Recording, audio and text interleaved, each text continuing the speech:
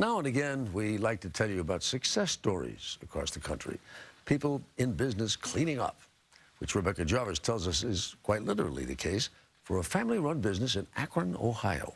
Here's another piece of advice. Stay away from kids because their hair is filled with mad lice. There's no such thing as too much Purell. It's reached the brand nirvana of being both a noun and a verb in pop culture. Oh dear, Purell, Purell, Purell, Purell. Yet the rise of Purell, the balm of politicians and germaphobes everywhere, is also something of an improbable tale. I guess you could describe it as a 10-year overnight success story. Mike Richardson is an industry analyst at the Fredonia Group. They held on to the idea and kept pushing it. Eventually, it became probably a far greater success than they would have imagined at the outset. The company that makes Purell, Gojo Industries, is family-owned. The hand sanitizer they've made famous is outside their wheelhouse. They're mostly known by businesses for their soaps. My Aunt Goldie and Uncle Jerry at the beginning in 1946 developed a hand cleaner to get grease and carbon black off of working people's hands. And it was called Gojo, the namesake of our company today. Gojo CEO Joe Canfer says his uncle Jerry Lippman revolutionized their business by making one of the industry's first dispensers. As you might notice this handle, that's an old window crank. As a small boy, I used to go to the junkyard and look for old window cranks. How many old window cranks do you think you found? Well, I found a lot, and I used to get rewarded, so I found plenty. When Canfer was in his 20s, Uncle Jerry gave him an even bigger reward, 50% of the company.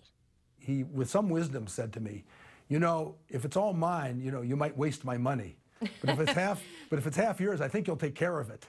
And take care of it, he did. In the late 80s, his company developed an alcohol-based hand sanitizer that was easy on the skin.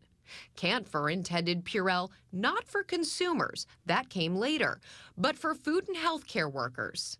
How did you come up with the name Purell? Well, I didn't come up with the name Purell. Frankly, I wanted to name the product Flash because I was so excited. It worked in a flash, I thought, and I thought I was being quite clever.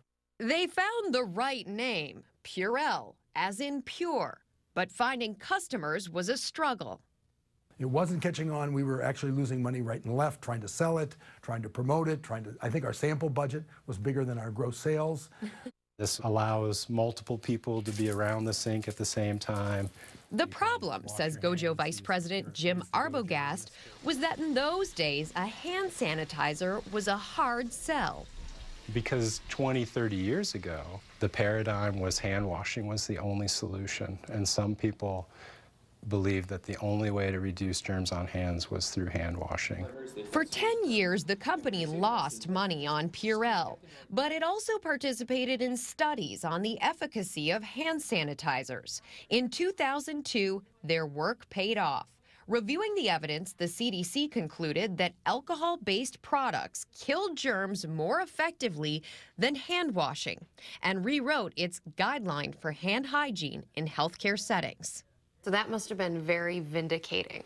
It was very vindicating. It was a huge success. It was what some people in the hallways here call the race to the walls. As in hospital walls, dotted with Purell dispensers. Business boomed. Today, we'll be testing 3 different sanitizers. They'll be using each of the sanitizers 10 times. To grow that business, Gojo regularly asks in groups of people like these nurses to give feedback on new formulations of Purell. The focus in this session is on how the product feels. Smell, fragrance, odor, potential stinging, sticky, slippery, rub-in, all that kind of things. They also beat up their dispensers. Half their R&D budget is spent on getting that right. We make a lifetime guarantee on the delivery system, so we really build them to be tough. Gojo now estimates that more than 100 million people worldwide use Purell each day. To Joe Canfer, the moral of the story is this.